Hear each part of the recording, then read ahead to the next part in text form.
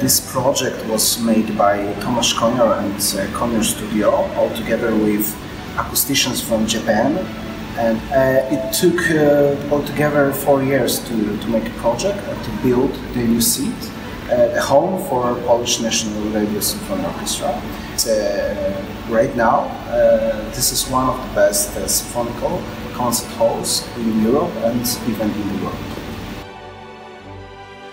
Katowice has always been dedicated to a coal industry. Almost 20 years ago we had a coal mine here.